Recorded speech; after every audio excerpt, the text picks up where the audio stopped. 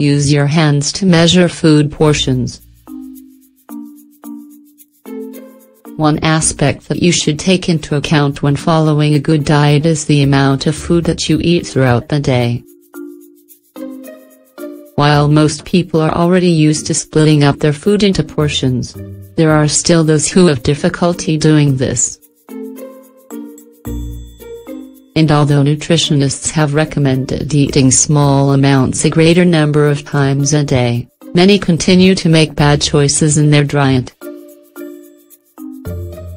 Fortunately, it's no longer necessary to invest money in scales or rigorous methods to calculate how daily food portions should be. The only thing that you will need from now on to not mismeasure food portions will be your hands. That's right. Although many of us don't know it yet, our hands allow us to perfectly calculate how much to eat. How to use your hands to measure food portions. It's likely that you know that your hands can tell you certain information about yourself. For example, they may reveal aspects of your personality or some signs of health. However, measuring the amount of food in each food group with your hands is a lesser-known aspect.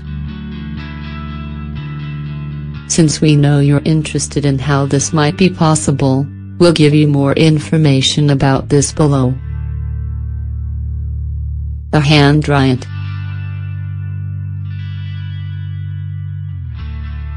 The hand diet was published by the American website Guard Your Health. This diet became popular because it respects nutritional balance and isn't a popular miracle diet. It is argued that being overweight is due to the excess portions necessary for each body, which can be measured according to the size of the hand. The diet then states that meat portions shouldn't be larger than the palm of the hand and that carbohydrates should not exceed the diameter of the closed fist.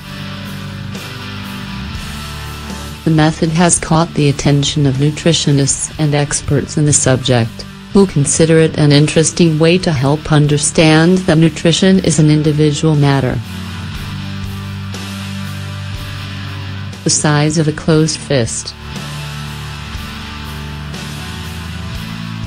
The size of a closed fist should be used to measure portions when food that is high in carbohydrates. Some examples: pasta, rice, potatoes, bread.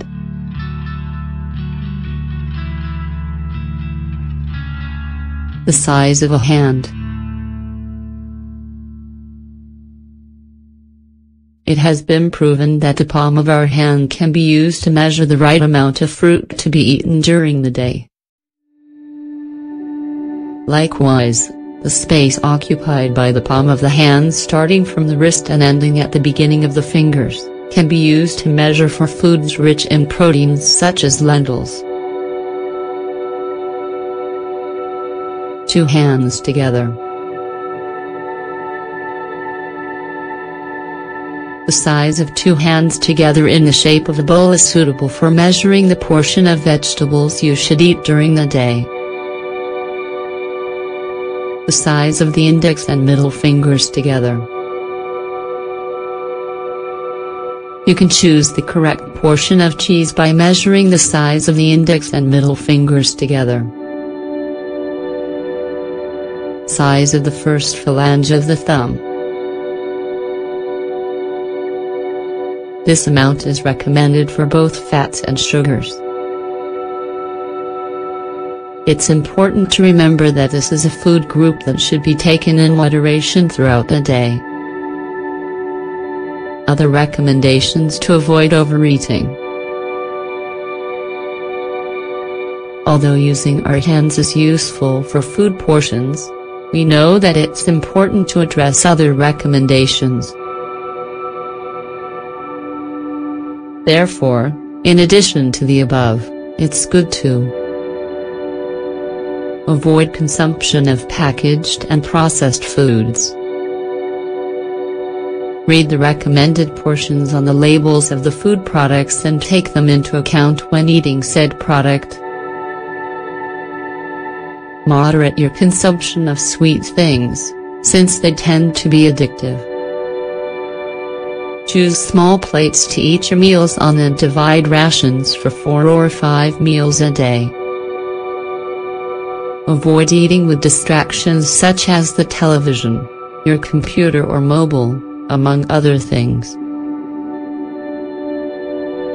Put aside about 20 minutes for each meal, and eat it in a quiet place, away from noises. Add more vegetables in each main meal, so that half of the dish is composed of these. Moderately exercise. Increase your consumption of water and low-calorie beverages. As you've just noticed, there are many things you can take into account to control the size of your food portions during the day. It may not be easy to put them into practice at first. As the days go by, your body will become accustomed to these changes. Are you going to try them?